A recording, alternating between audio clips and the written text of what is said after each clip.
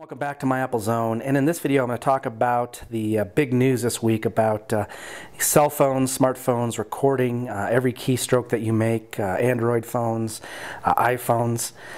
The application or the program that actually records this information is called Carrier IQ, and it's built into the OS of the phone. Now Apple says that, that they don't support Carrier IQ on most iPhone 4s, but it's not clear if they mean the iPhone 4 or the 4S. So regardless, I'm going to show you how to disable that feature. So what you want to do is go into Settings, and then go to General, select About, and then scroll all the way down, and then there you'll have a option for Diagnostic Usage. You want to select that, and it may be automatically sending or selected, so you want to select Don't Send.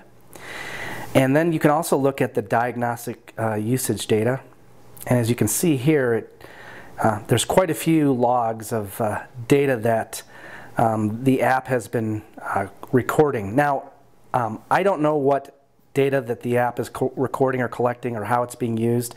I do know that it is being used by the carrier for diagnostic purposes, but beyond that I'm not sure, so I don't want to speculate, but this is the log that you can look at to see the data that's being collected by the phone. So you can go back, and again you can either have it automatically send or don't send, and you can look at the diagnostic usage.